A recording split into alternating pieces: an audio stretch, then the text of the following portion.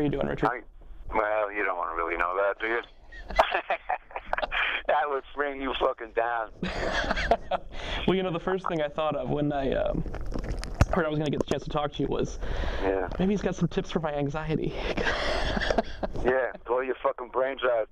Good night. Yeah, no, there's no help. There's no help in sight. Yeah. Are we going to be taping something? Well, I'm recording right now. Yeah, this is... Oh, beautiful. That's great. Good. They'll blame me for 12 suicides. Hopefully only wildlife listen to you. No, anxiety is something that people try to, or depression that you always see, we're fighting. Everyone fights depression and anxiety. It's just, it's like I've been sober almost 20 years, and I every day I battle alcoholism. It's the same thing with a lot of other things. It's a matter of moderating your depression and anxiety and trying to enjoy the good stuff, because life can be tough, man. So, of course, I haven't experienced joy. I've had bouts of happiness. Right. But, the last time I was in Paramount, in Portland, was almost a decade ago. I had written some book, and it was on this murderous TV, all blitz media and bookstores everywhere. It was like for 2 months I was so shot. But the last one was Powell's, which I had heard about, of course. And I get there, I'm like a rag, man. I'm just been on nonstop for 8 weeks and doing concerts and TV shows and books. The books were fun, but a lot of pressure. But you never know how many people are going to show up. And the publishers are clueless, generally. So I just said, I was very grandiose, but it was, I walk around and they get me through the back door, blah, whatever. And they had pushed all the stalls back. It was standing room only. There clearly could have been, because I've done so many thousands of shows, clearly could have been, 600 to 800 people there. And the publisher sent 4 books for me to sign. But, and then, the place, so when it says, it looked like a theater. I said, God, I realized then I have never performed in Portland. I bet one of the reasons there was such a big turnout is because, people want to know if I was, a mammal or not, and I still do look like a mammal with the posture and aardvark behind me. So this is my first gig this Friday and Saturday, first live show in Portland. So I'm really jazzed. There's not that many cities left. No. There's a small village in Afghanistan I haven't played. But of course, now the piece I'm doing on you is for San Francisco, though. Is it really? It is, yeah. It's for your San Francisco. You're kidding me. No, I'm not kidding. This is so fucking hilarious. Corey, no worries. I can't. Hold on a minute. Honey, keep that eye doctor. I canceled. This is great. Corey, this is about Cobbs. That's Cobbs, yes, Cobbs. Well, I'm in the middle of a tour, and I'm in my 60s, and I'm sober, but I'm a mental case. So, Portland was horrible. Horrible. Mountains, volcanoes. There was a dinosaur, a happy hour. It was, forget it. Get me back to. I've been playing San Francisco. I've been playing San Francisco every year for about 35 years, easily. Oh yeah.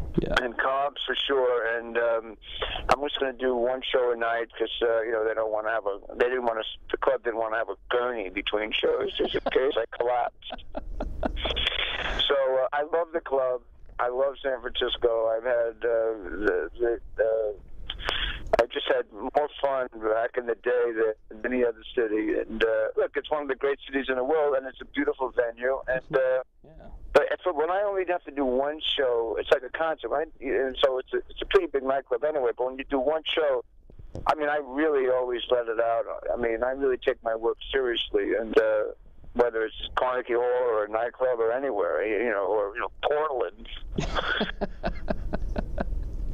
Although, Portland, I never left my hotel room when I was a kid. They said I could see they gave me a view of a mountain from in the bathroom So if I open the window, I can see like the tallest mountain in the world. I went, my only goal is to move my bowels. I couldn't care less about the tallest mountain. I said, I have stomach problems.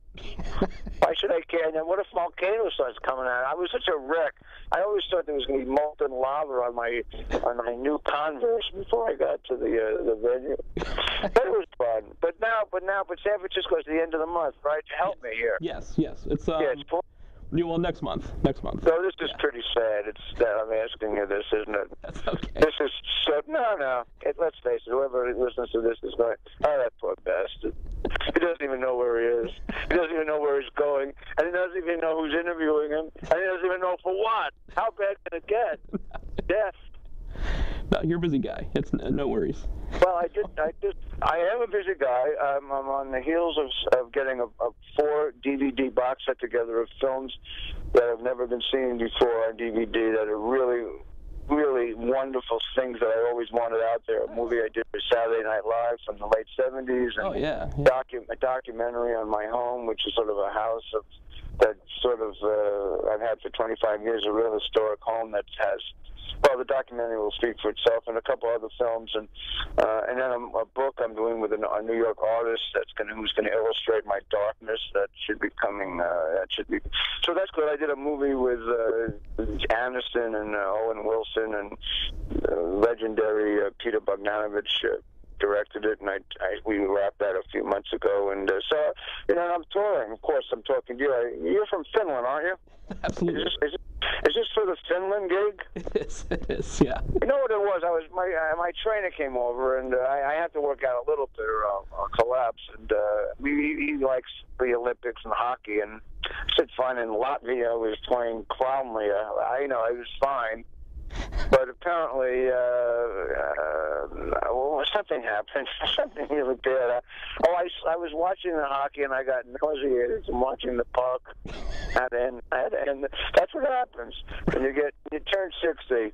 And I have, you work out. What he does is work. He comes in. He makes a shake. He puts on the Olympics. And he mocks me and leaves, and I give him $70. It's unbearable. But my wife thinks I'm working out. My wife. My wife is so embarrassed. She loves me. She accepts me. I have the greatest wife for myself and in the world. But, when she turns the lights out when I come into the bedroom naked, that's a bad sign. To the end. That's not good. But she's humiliated. I said, who's watching us? She said, well, you never know, stuff now, GMT. No, that sounds like it's going to be a nice box you're putting together, though. The box set's going to be great, and I think, I can't mention the other two. Well, no, Magical Misery Tour from the Bottom Line, which is no longer there, and Diary of a Young Comic, Saturday Night Live. The documentary of my home, which really basically has everything in it from 1970 through this. And if I would frame this interview of how moronic I was, thinking that I was talking to and I kid the Eskimos. I might as well have been talking to Sarah Palin's book club. Does she have a book club? Unlikely. It might be a pamphlet. Yeah. Huh? Probably a pamphlet club. A coloring book club. Good night, everybody. See you at midnight. Enjoy the meal.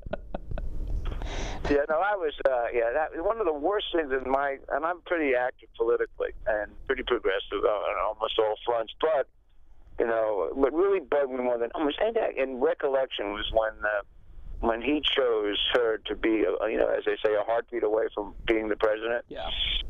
That was one of the most, just to make the election close, that senator, that war hero, which he is, and all of that, all the good things, the Maverick went out the window when he took somebody who, could see Russia from her living sofa. That's when I said, can you just imagine? President Bush, was, not exactly, an Mensa, you know what I mean? But, this would have set all records for mistakes, Oh, man. Just think of, forget the only one who would have, we would have gone down, and Saturday Night Live would have been, them and the cockroaches would have been left. SNL and cockroaches if she became president. Yes. But But I kid people, the governor. I kid her. And she has a great wardrobe, and and a lot of the Tea Party people find her very attractive. Is there still a Tea Party? It should just, it's not over already. Don't they know that they can't elect anybody? That's the thing that's so rotten, is that they can elect people in the Congress and stop every kind of civil right there. It's just unbearable.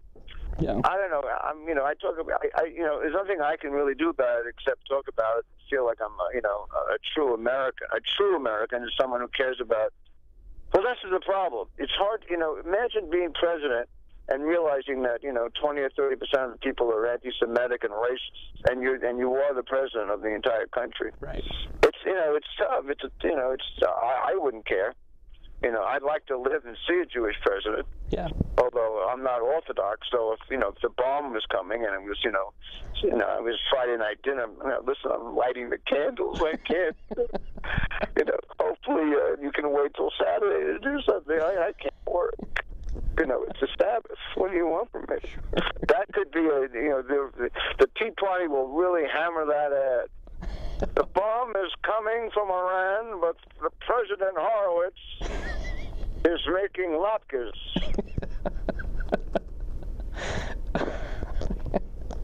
Oh, God.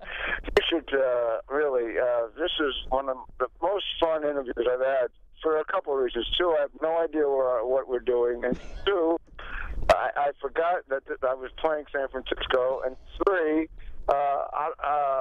this is going to either this is going to go viral, or you're out of the business. Right. Whatever it is. I don't care. We'll I'm 66. I don't give a fuck what happens. Right. I'm just when I wake up in the morning, I open my eyes, I say, Joyce, are the eyes open?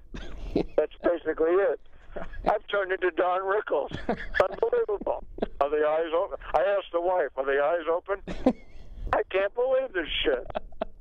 I hang out with, rock stars, and they're in their 60s, Yeah. Beatles, Ringo and Joe, all these guys, I'm friends with a lot of, Springsteen, we're through. So you got to come to, I don't know how often I've been coming to San Francisco ever since the early 70s, but, you got to come to Cobb's. If you're hearing this and you realize that I'm on the verge of a nervous breakdown, you must come to Cobb's. Absolutely, absolutely. It's not just to hear the Jimi Hendrix music I play when the doors open. Now, what's your relationship been like with comedy club staffs, in your years of sobriety? How has that changed from the old days to now? Well, let me just say this. I have a tremendous disdain for 95% of club owners and promoters. Yeah. And for good reason. They've ripped me off in every other act. There's a handful of good owners and good promoters. Yeah. And I wouldn't be coming back to similar places and venues if, like Cobb's, if I was treated poorly. Sure. But in general, the sobriety has nothing to do with it. I might have really acted out more when I was an active drunk and drug addict. But I remember one guy, I was sober, and it was in Texas. And it was, they were all right-wing evangelicals. It was cool, man. I just wouldn't talk about it on stage, and I did. Well, of course. Well, anyway, so I got a standing ovation, but it never stopped. It was just I was in a zone. It was one of those shows. I connected, and it was sold out. So the club owner made a fortune. This is a very economical way of describing how you can't impress an owner or a buyer, because that means the agent will have to ask for more money, basically, the next time around. So they'll never praise you. In fact, they can call your agent, God, he vomited on stage. You don't know what they say to your agent. And if your agent hears that, he's not going to call you. So, what do you mean you threw up after every punchline? So you never know what report you get. And if you do great, they lie. Most of them. Yeah. Because there's nothing in it for them to go, we love Richard. He did 1 million interviews. He sold out most of the shows. The shows were unbelievable. That you're not going to get. Why? Unless, they're Gandhi's nephew, So what finally happened was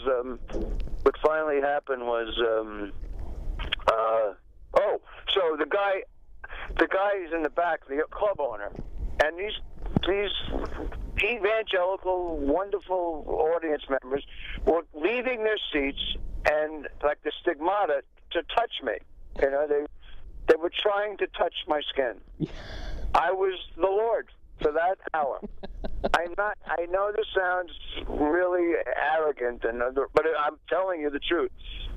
And I was freaked out. I didn't know because they were walking to me and touching me. It was unbelievable. So I get into and I knew there's never been anything like this. Yeah. I mean, I had never seen anything. And this owner couldn't, the night before he had, he had a transsexual puppet show act. I mean, this wouldn't have happened. Although I like transsexual puppets, don't get me wrong. Right. Not in Portland. No. I get in the Bay Area. That's right. I mean, you can't get enough transvestite puppets. In fact, there should be more transvestite puppet acts. They'd be hilarious. Probably are. But at any rate, here's the deal. He drops me off at my hotel after the entire club, 300 people touched me as the Christ, basically, I guess. I mean, is that it? They made me Christ. And here's what he said to me. He says, this is a direct quote, "We'll try to have you back." Now, had I been drugged out of my mind, first I wouldn't have done that kind of show, but if I had had a couple of drinks after and that happened or whatever, I would have dove into the car and I'd be in jail now. I probably would have murdered the guy because they're so full of it. Wow. But and there's a lot of them, and the agents there. So once you land and you're on your own, you say, hey, there's no dressing room.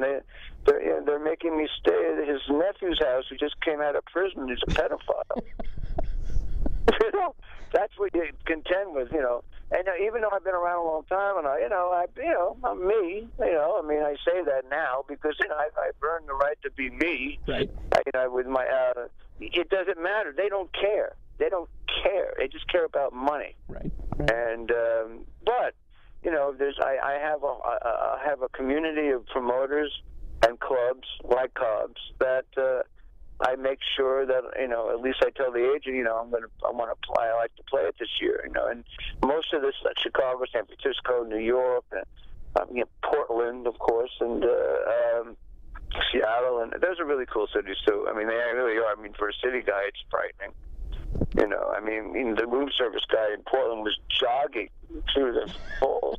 I said, how do you even hold the soup? He said, no, I know how to do it. He said, I ordered chicken soup, and he's running through the hole in my chicken soup. And then I said, hey, this is so fresh. He said, yeah, we just killed the chicken.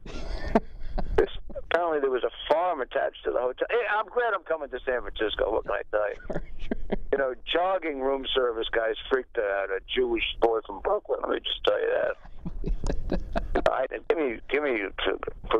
Once I was on one of the papers in San Francisco. It was Gay Pride Week. Yeah. And I'm straight, but but I was on the cover of the Independent. It's a great paper. I'm blanking, obviously. But it was just I framed it to my house. It's just so wonderful because it had all the events in Gay Pride Week around my glossy. As if I was this, Like the headliner, huh?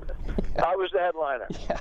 And I said, and I felt obligated to go to the Gay Pride, to go to the parade. Right, of course. I mean, I'm on the cover of the magazine. Right. It wasn't the Advocate. It was the independent paper in San Francisco, and I was but it was like I was the ringmaster. Don't forget to see this. Don't forget the naked drugstore on. Well, they were probably advertising the puppet show. I would. The puppet show was probably. I know. I'm all for gay puppets. I'm all for. Look, I'm a progressive. You know what I'm talking about. Sure. But I'm just sorry that I ruined your career. That's okay. Where am I ever going to hear this? Do I have to wait till I get in prison? Is there a prison circuit for this? No, this is for the NBC. I'm sorry, the NBC. You're kidding me. No. This is for the NBC radio affiliate? The NBC site for the Bay Area. Oh God, I love NBC. Yeah.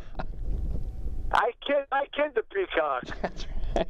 I actually have a peacock, and he's gay, I might add. Nice. He is. I have a gay peacock. Perfect. I mean, first of all, if you're going to dress like that, if you're not gay, get out of town. Absolutely. You know how beautiful his name is Larry, and he's gay. I just know he's gay. I just feel he's sensitive and nice, and he's kind to my wife. And he goes shopping with my wife. I don't. That was the tell. Yeah. When your pet says, "No, I'll go with it." I'll go with it. I'll go with it. You have no patience. You're too straight for shopping. She needs a gay man to go with it. Right. So she goes to, like, we should go shopping. She brings the bird with her. Now, you mentioned Rickles before, and I don't know if you saw Mel Brooks last night on Conan, but he was talking, they were doing a tribute to Sid Caesar. I wish I would have known. I spoke at Sid's funeral 2 days ago, and Mel was on after. Yeah, I didn't rats. I'll try to catch it. Who was on? Mel, and who else? I just caught the Mel part. Oh, so, yeah. I mean, yeah. It was very sad. I mean, he died at 91. And I tweeted about it. The thing that really is sad about it, that the guy was like a method, like a Brando sketch act that no one can ever be that good. I mean, it was 4 or 5 years, hour and a half, like SNL, but he had, the greatest writing room, and he had an amazing ensemble. But you have to go on YouTube. You got to get the DVDs. You got to see. People have to see. Anyone under 50 is clueless about it. Yeah. And in fact, I think someone had sent me a headline in Huffington Post. Someone said Sid Caesar dies was the football coach in Greece. Okay, so it's like saying Charlie Chaplin died. He was an ice cream man. Right. It was unbelievable. And so, I mean, for people who are hearing this, and you're young, and you're obviously even close to being born, this was the greatest sketch comedian of all time. We had a lot of demons. He fought them. He was great to me, and just Wikipedia him at least, and go on YouTube, see some of the sketches. I mean, and maybe the single greatest sketch of all was a takeoff on a show, This Is Your Life, where they would find a celebrity and they'd surprise him, and there's a sketch, a takeoff on This Is Your Life, Sid Caesar. You can get on YouTube and you'll see. It's astonishingly funny, but all of it, he was something. I was very proud to be asked to even speak. Billy was there. Crystal was very nice to sit as well. And, it was very moving. Absolutely. Very moving. Yeah. Well, just, and seeing Mel on that show last night got me thinking that, about his stuff, because I talked to him about a year ago, and he's just, talk about... Oh, God. Yeah. So, but it one of the great reminded me that you made a movie with him. What was it like being directed by Mel? I mean, just... Well, I was directing him more, because the movie before his didn't do that well. So it turns out Robin Hood Men in Tights didn't get great reviews. It's turned out to be a cult hit, number one, all over the world. One of the biggest, if not the biggest selling Mel Brooks movie of all time. Understandably, because children love it and get it, I mean, his masterpiece to me is Young Frankenstein, and it's a little too sophisticated for, teens, even, younger than that. But everyone, 5-year-olds are looking at, see me in a mall and go, "Where's your mole?" That kind of But, working with him, it was really hot, 100 degrees outside, and if he was getting a little weak or something, I would sneak behind him and set him up with a 2,000-year-old man premise, and he would do the whole bit, and everyone would be laughing. Listen, he called me up, he said, "You're my Prince John," and that's it. And now, what am I going to do?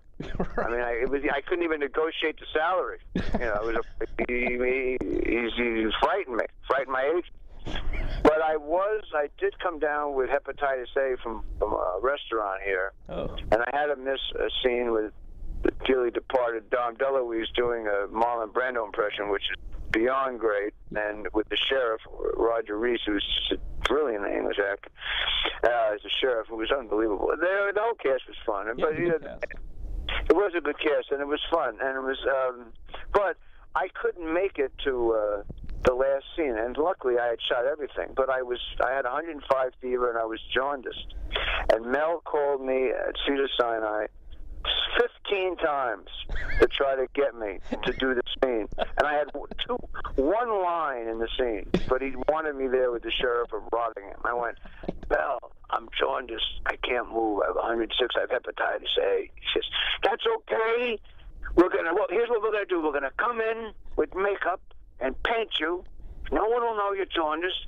We're going to carry you down the stairs into a sedan or a limo, and we'll lean you up against a board so you won't be weak. We'll keep painting you so the jaundice won't show. You'll do your line, and we'll put you back in the stretch and you'll be at Cedars in an hour. And I kept hanging up on him. He kept calling my room.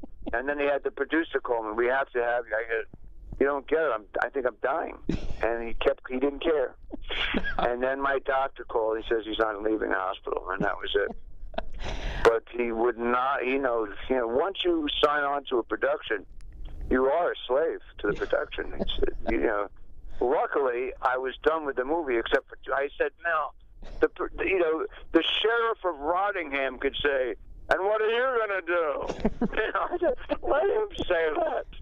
I'm near death. He says, no, we have to have you. You're Prince John. It was unbelievable. But that's Mel Brooks. He's one of the great humorists in history and one of the great wordsmiths of all time. That's for sure. Now, I've heard you say that you don't do impressions, but that was a pretty good Mel. Well, I could do Mel. I could do a good Mel. I do. You see, he has that meter. First of all, his premises are genius. Yeah. But when you have like Woody Allen's meter, or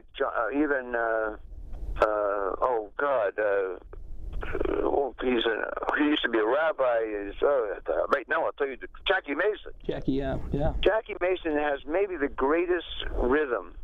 Rodney had great jokes, but Jackie Mason, if he could literally probably go on stage, why should I wear a jacket? Are you listening to me? I don't want to wear a jacket. There's no reason to wear a jacket. There's no laws to wear a jacket. He could start talking like that. That wasn't particularly funny, but I'm saying he could start talking without having even any premises. He has brilliant stuff to boot.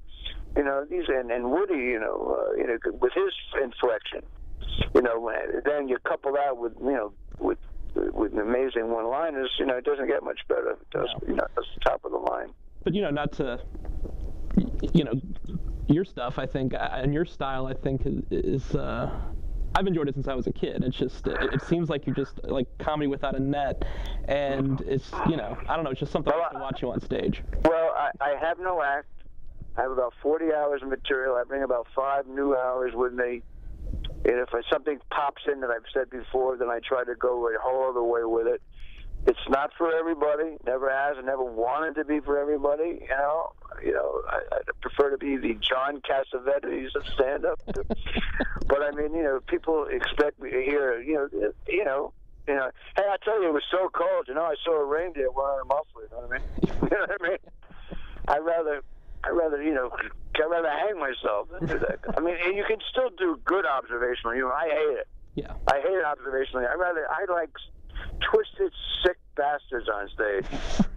Recovering drunks and drug addicts.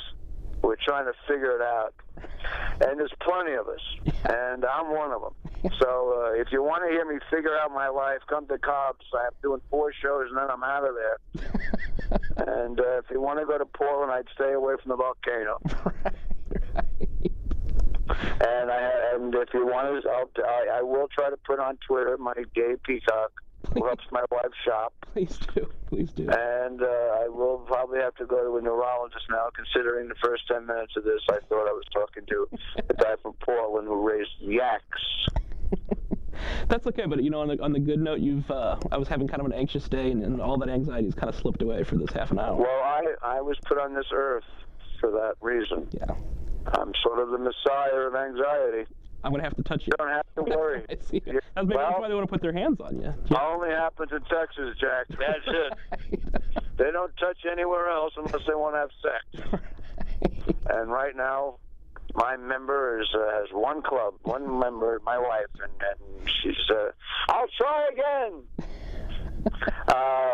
Anyway, I have to run to the doctor, believe it or not. No, I believe Thanks for the interview. Thank you so much. I really appreciate it. No, I appreciate it. There's nothing worse than being and you're walking around San Francisco. What are you doing here? What am I doing here? You're helping people know, hopefully, that I'm around. Absolutely. Yeah, and I've never had the opportunity to see you live before. I've watched you for years on specials, but it'll be a nice treat just get to see it. Well, hopefully, every set's different. It's up to the audience. I know that sounds like a cop, but if they're with me and go with me, I have a blast. If they don't get it, well, they will. They know what to expect from me now. So, but every show is different, and I hope you see a good set. And but I promise everyone there. I mean, I leave it on the floor. I mean, once I leave, people either want to touch me as the Lord, or find where I'm staying. So you get my drift. Right. Anyway, best of luck to you, and have a continued success. I appreciate it. Thank you, Richard. All right, I'll see you in Portland. All right.